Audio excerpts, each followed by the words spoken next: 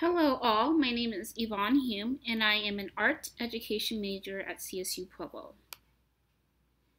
I have always loved art since I was a child. I attribute this love that I developed for art from the influences of my family while growing up. Of one great significance was the memories at my great-grandparents' house in rural Georgia. They lived in a beautiful neoclassical architecture home built in the 19th century. The house had large Doric columns with beautiful carved Victorian-era ceilings in the living room. Their home overlooked a garden with a fountain in the backyard. Thinking about those days and how it has impacted who I am today and the work I create, I realize that much of my work is about the human connection and how we are all linked. Most of my work today showcase the people that are special to me in my life, places I have traveled, and express my feelings and or experiences. This drawing is an oil pastel of my husband fishing in the Arkansas River. Again, I enjoy drawing or painting things that are close to me or have some significance in my life. I love to use lots of colors, and oftentimes my work is a blend of realism and imaginative components. This drawing here is a multimedia self-portrait that has aspects about my root and where I'm from. This one is an oil painting of my cat smelling sunflowers on my kitchen counter. It's entitled Strolling Along the Kitchen Counter. Although I started to draw in junior high, I did not dive into other mediums until I started my college career at PCC. This is my first acrylic painting.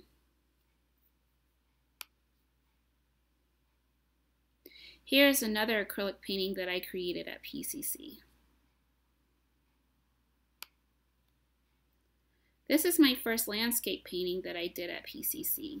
It's also in acrylic.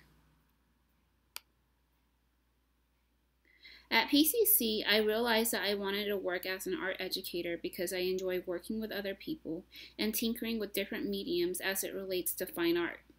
The line of work that you see in this portfolio is comprised of many different disciplines, anywhere from drawings, paintings, to ceramics and photography.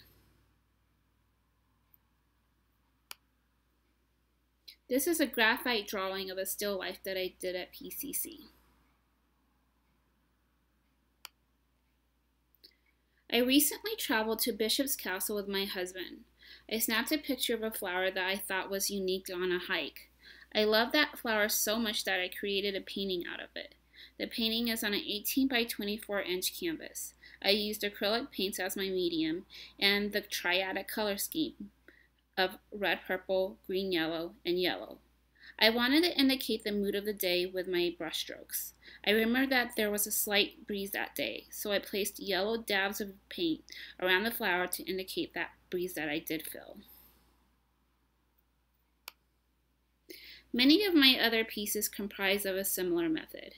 I draw from personal experiences but attempt to communicate the feeling of what I experience with a stroke of a brush, or the color of the paint I choose could also indicate the mood or how I felt. Here you see a portrait photo that I took of another student. This is the before and after editing with Photoshop. I took photography at CSU Pueblo.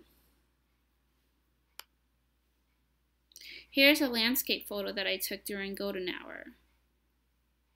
This is the before, and this is after editing with Photoshop.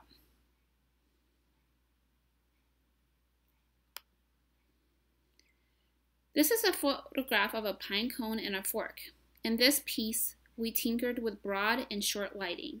In the photography class, the most important principle that I learned is that the light is your medium. The next series of slides you will see is a process of ceramics work that I created at CSU Pueblo.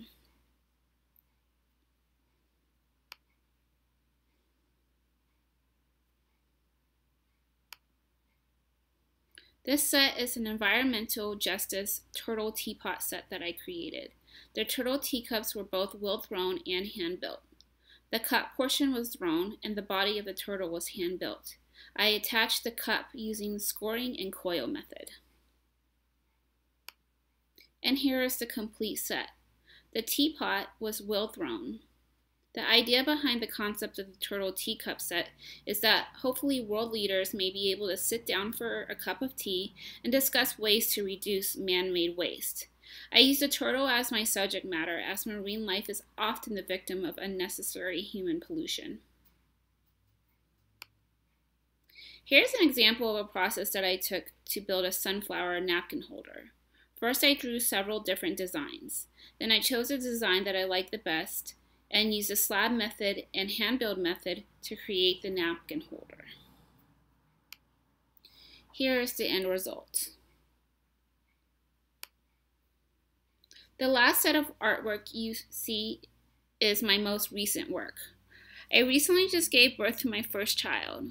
I created a series of paintings using watercolor and gouache while I was pregnant. I wanted to communicate what I was going through and the connection a woman feels with her unborn child. This one is of a mother holding a baby in the hospital.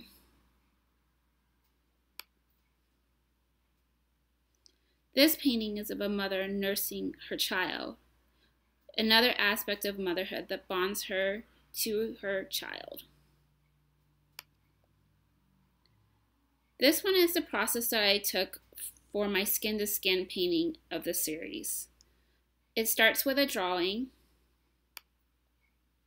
Then I began to paint with different values with gouache for the black and white portion of the piece. And here is the end result. The flower and the background is to communicate motherhood and the possible of the unknown, like the universe represents the unknown. The last one is actually of me imagining what my life might be like with my unborn child, looking at his sonogram. Many of the colors and patterns in this painting is significant, and it represents how I felt about looking into the future of a hopeful but unknown path. Thank you all for viewing my portfolio.